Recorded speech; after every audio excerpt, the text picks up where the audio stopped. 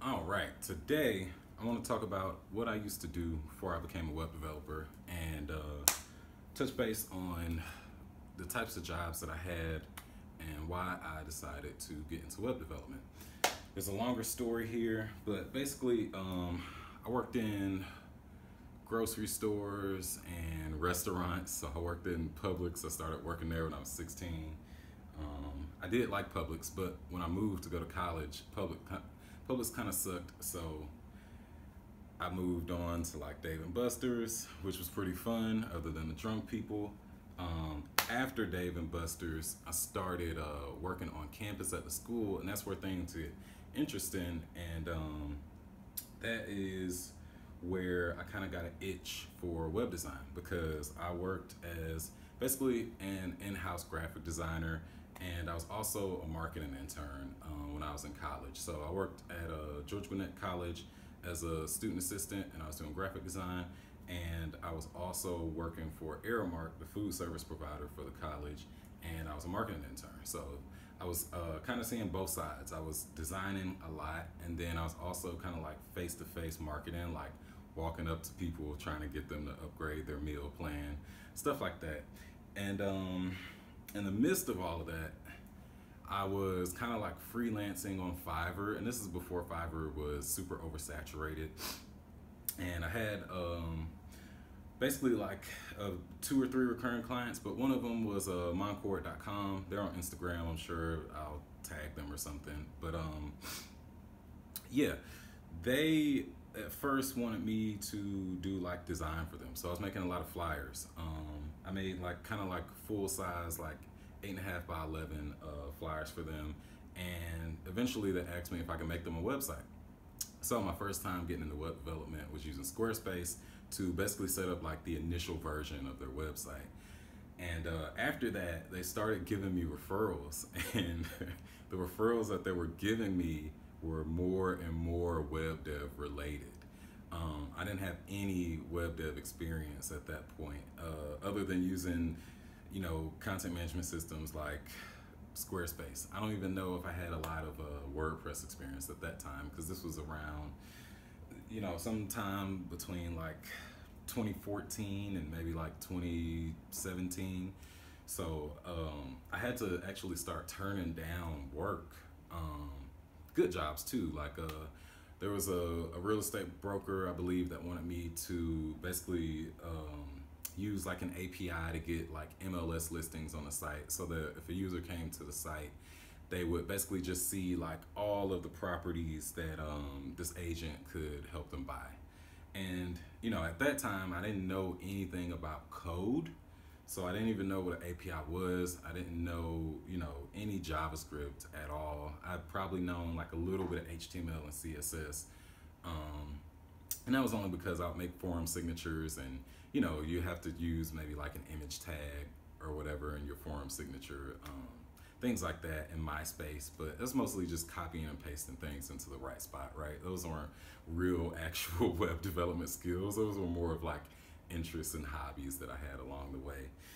But yeah, so after that, I ended up dropping out of school. So I had to quit both of my jobs as a marketing intern and as an in-house graphic designer, being a student assistant at George Gwinnett College. So for a while, I went back into food. I worked at Starbucks and Einstein Bagel Bros on campus. And I would say maybe like 2 or 3 years in, I just hit like my breaking point. I just walked off the clock one day. After I got home, I tried to figure out like, what am I gonna do? Less than 2 or 3 months after that, I was already, basically I had started the prep coursework to get enrolled into Thankful's boot camp. So that was kind of my journey before I was a developer. And I will also say that like we all become like developers for different reasons. Like for me, I wanted to be able to do the things that people were asking me. I had people coming to me asking about websites. Whenever you're a graphic designer, people kind of get confused. I think because you're designing things that you can also put like an entire site together. And that's certainly the case today. But back then, I did not have those skills, and I didn't know where to go. And today we just have a lot of better options, right? We have like Webflow, Wix, Squarespace. Before that, I think people were using Weebly really hard. I know the marketers were killing Weebly. If you just need like one pagers, there's like card.co, two R's, I think, or it's two R's or two D's, but card.co. If you're trying to do like a marketplace, there's like Share Tribes. So,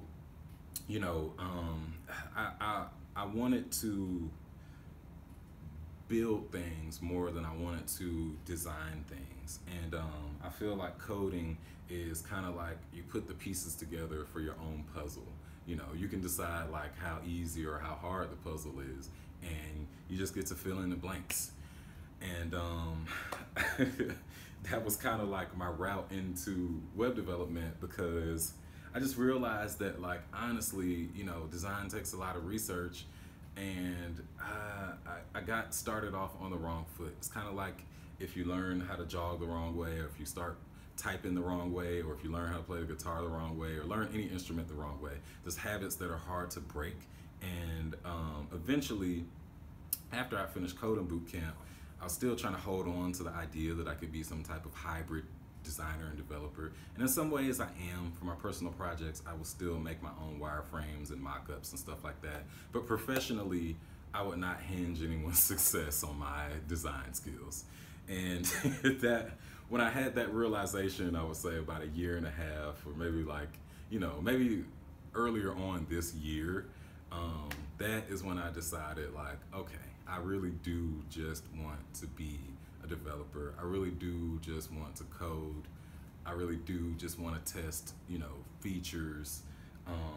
And that's important to think about when you say that you want to transition into web development or boot camp. You should really figure out, like, what type of job do you want? What do you want to do every day? Who do you want to work with? What do they look like? What do they smell like? All those things were questions that I didn't have answers to. And that kind of stagnated my growth as a developer these past 2 years, because I didn't know those things. So I've held lots of odd jobs. I mean, before I was a developer, I hosted like an open mic. I was rapping.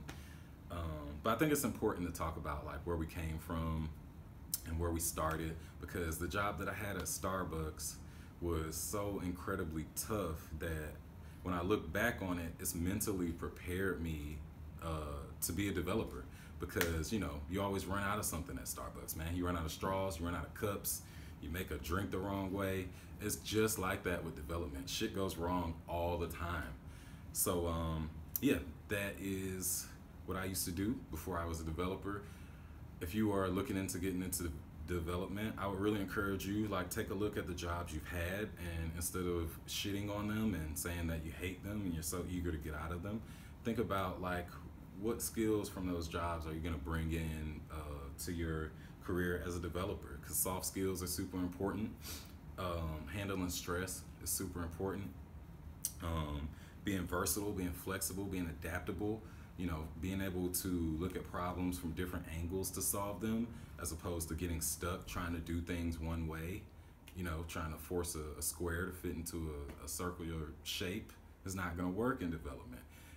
If you had a job where you did a lot of research, or if you were just like a great student before you were a developer, I would say you probably fare a lot better than I did, because you may be more comfortable researching things and watching YouTube videos, quickly getting yourself up to speed on different things that you might not know about. So I guess the ultimate thing I want you to take away from this video is to not shit on your old jobs. One, because a lot of people that work with you at those old jobs, they really did probably care about you. And two, because those old jobs are 1,000% valuable. Every experience that you've ever had is probably valuable to you in some way. You just have to really think about it. Like, really think about like the frustrations and all the things that you go through in those old jobs, and think about like, oh my God, wow, this has really like affected my mindset in a good or a bad way. Hopefully it's good though. So Storyback Thursday, I just wanted to reminisce a little bit and share that with you guys. and gals and you know, non-binary folks. Sorry, that was a slip. I'm trying to use my gender neutral pronouns, so correct me on that, please. But yeah, I'll end this video now. If anyone's interested in more detail and the things that I used to do as a designer or working in retail, and you know how I literally decided to make the jump, I think I've covered that for the most part, but feel free to ask questions.